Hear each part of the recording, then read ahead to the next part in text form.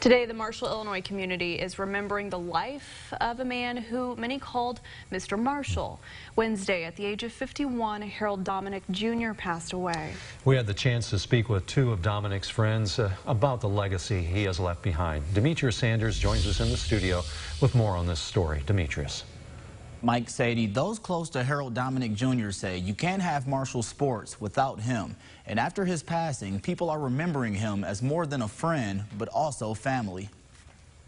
It was his love for sports that introduced Harold Dominic Jr. to many of his friends.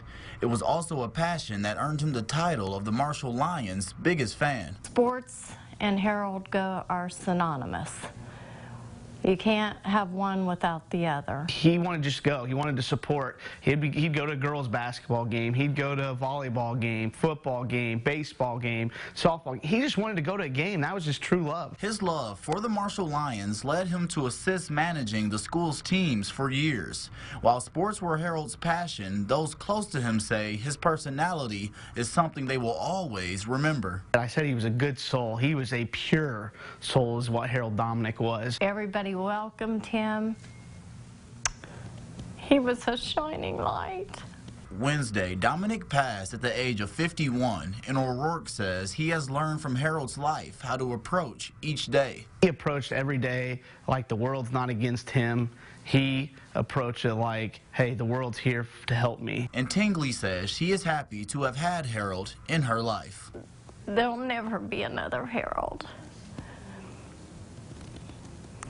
If you're lucky, you'll meet someone like him in your lifetime. In a post to Facebook, the Marshall Quarterback Club had this to say about Dominic. The Marshall Quarterback Club is saddened to hear about the passing of our biggest fan and best cheerleader, Harold Dominic. The sidelines at any Marshall game, home or away, will not be the same.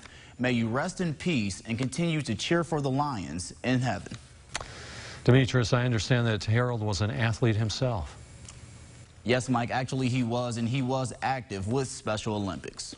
He will be missed. All right, thank you, Demetrius.